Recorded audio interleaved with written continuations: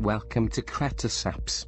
In this tutorial I will teach you how to update your application without having to publish it in the application stores. I'm going to tell you about the synchronize function. With this fantastic feature, you will be able to keep users of your application always up to date.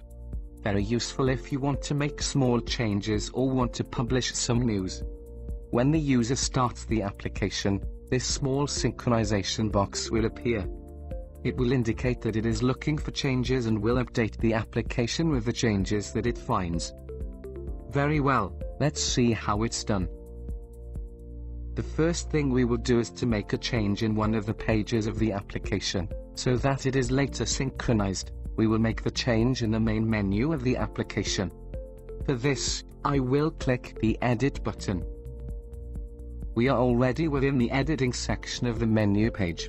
For example, I will change the name of button number 2, currently called Clinics. I will change it by the phrase, Our Clinics. For this, I display the characteristics of button number 2, and in the title field, I'll write Our Clinics. Now we can see how the change was made. As we are satisfied, we can save the change and click Done to continue. Done, we're back to the Edit Pages section again. Now, we will use the Resource Manager to activate the Synchronize option on the home page. Remember, in this case the main page is called Index. Well, this is the Resource Manager. It contains all the files and pages that make up your application. I will use the search engine to quickly find the index page. Great, I've already found it. See how on the right you can see the Synchronize box.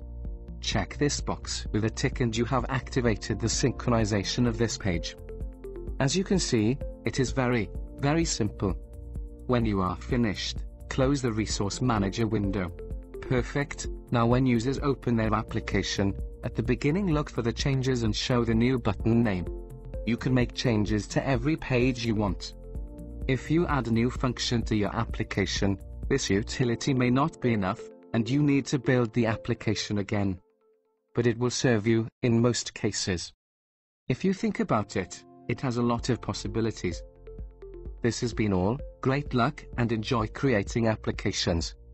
See you in the next video. See you soon.